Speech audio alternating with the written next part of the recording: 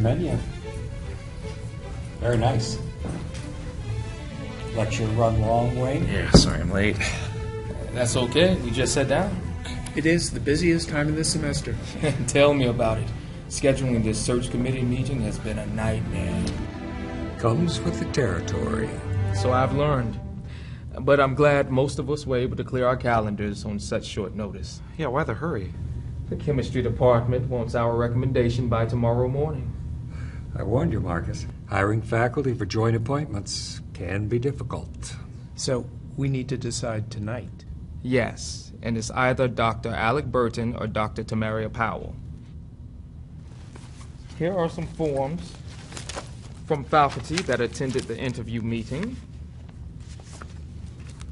And here are forms from students that attended the separate interview meeting. Are you guys ready to order? Yes. I know what I want. Great.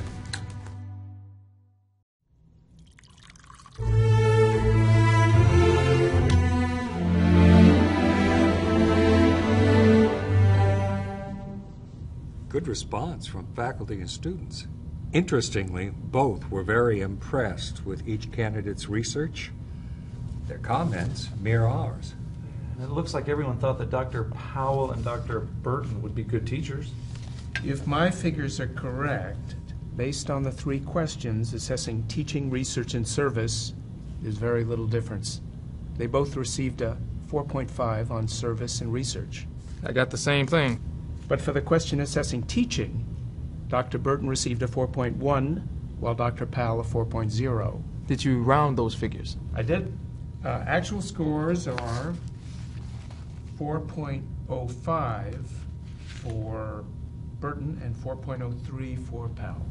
Essentially the same score.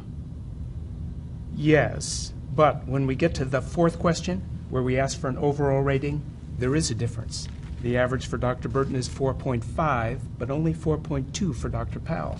I would have expected more consistency between the 3 assessment questions and the overall score. It just shows that our faculty and students felt that Dr. Burton simply had the intangibles. Is there anything in the comments? Here's a couple. Both were good, but I prefer Dr. Burton. I thought he was very professional. Tamaria Powell's a little low-key, seems very knowledgeable, but not as polished as Dr. Burton. She's capable, but Burton seems like a better fit. Most of the comments convey a similar opinion. Wait a minute. I have some that say the opposite. A student says Dr. Tamaria Powell is very inspiring. We should hire her. He did say most of the comments, not all. It's actually more divided. I've separated them, and it seems that there is a clear pattern of distribution. And what pattern is that? By race. The black students prefer Dr. Powell. How did you do that? The response forms are anonymous. Many of the students signed the forms, and I recognize the names because I know many, if not most, of the black graduate students. Here, Bonita Foster says, I would enjoy having Professor Tamaria Powell as my advisor. Latrell Wilson says, awesome teacher, definitely should hire her. So, Powell is popular with Afro-Americans. Afro-Americans. You're dating yourself, Bill. I am? Yeah, nobody says Afro-American anymore. Marcus, your observation about the comments is interesting, but looking at this objectively, there's a numerical difference in the scores that we simply can't ignore.